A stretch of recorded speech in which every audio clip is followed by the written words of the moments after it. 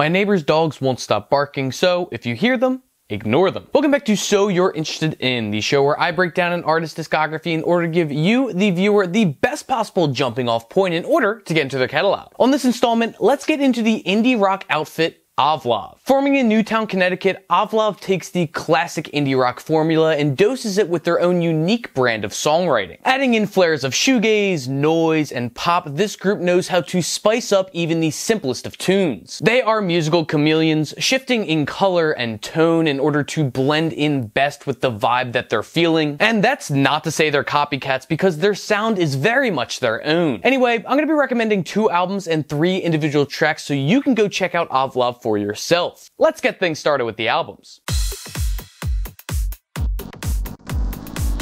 The first Ovlov record you should be checking out is their 2013 release, AM. It should be noted that AM came out before the Arctic Monkeys released their album AM, beating it by only a few months. And obviously this is going to sound nothing like the Arctic Monkeys, but that only begs the question, what should we expect from AM? How about a hard mix of indie rock, shoegaze, noise pop, and even a hint of emo? These thematic ideas are presented in a variety of ways, with the song New Punk showing strong notes of dense noise and passionate vocals. The driving bass helps chug the song along, making me reminiscent of Dinosaur Jr.'s music. The track Where's My Deanie draws much more heavily from their shoegaze influences. Sometimes I can't tell if this is meant to be the heaviest indie rock song of all time or the lightest shoegaze song of all time. The crushing guitars and percussion are nicely balanced out by this stringy, jangly guitar section that brings this cut back to earth. Not to mention this features the vocal stylings of Sadie Dupree of Speedy Ortiz fame, only adding to this star-studded vocal performance. We eventually make our way to Really Bees, which is more or less just a straight up punk track. It's fun as hell with fantastic drum work and even better vocals. Steve Hartlick goes to town on this one, and it only makes me wish that he had a hardcore project going on at some point as well. One last cut I'd like to touch on is Blue Baby. Personally, I think this is the best constructed song on the project. The downtrodden vocals are extended well past the mic, as every instrument feels as though it is being buried by an overwhelming weight. Once the instrumental breaks free from its depressing shackles, we get this amazing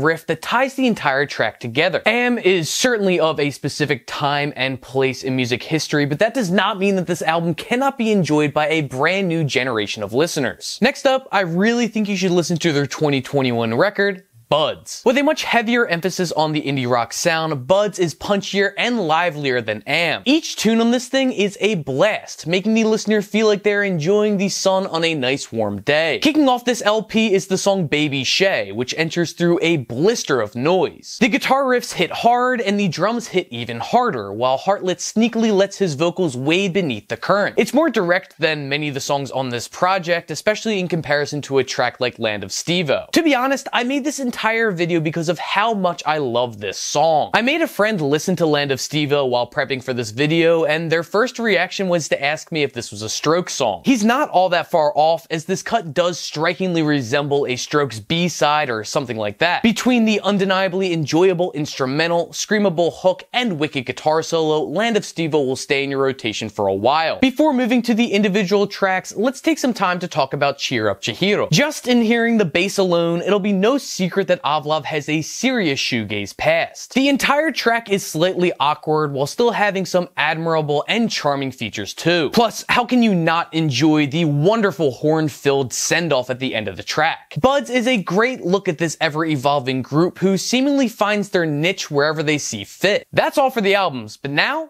it's track time.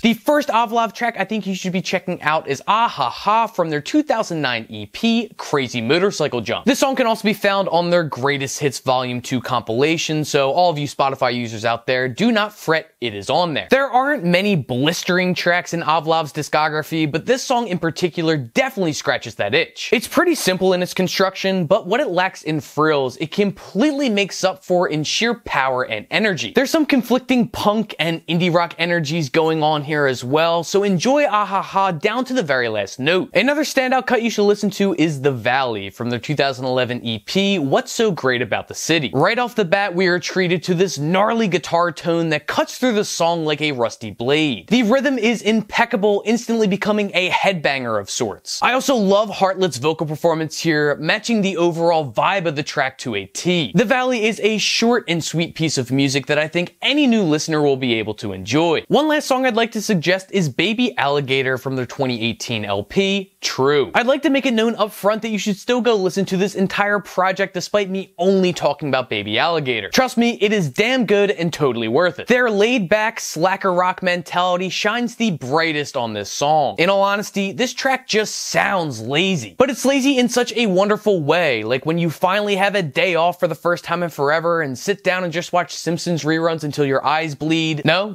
Just me? Even in its most intense moments, there's still a feeling that everything will be okay as long as you hold on tight. Like I said, listen to all of True, but if you only have time for one track, make sure it's Baby Alligator. And that will wrap up my video on Ovlov. Links to all of the albums and tracks discussed here will be located in the video description box below. Scroll down even further to leave a comment letting me know if you liked any of the albums or picks that I had here. You can also leave a comment with any artist that you would like to see covered on this show. Just know, as always, there's a bit of a backlog built up, so if I don't get to it right away, it's nothing personal. I am working on it. Also, we are getting dangerously close to episode 100 of So You're Interested In, and I think that I'm gonna have some cool news for you in the near future. Be sure to subscribe to be the first ones to know about the exciting things happening with episode 100, along with the other shows that I have on this channel. We obviously have So You're Interested In, which should be coming out twice a week, along with a show called Stacks of Wax, where I go through my record collection A through Z to show off and flex some of the cool records that I own. And that's all that I got, aside from my usual reminder to go out and support your local record store if you are able to, along with the local artists in your area. And, well,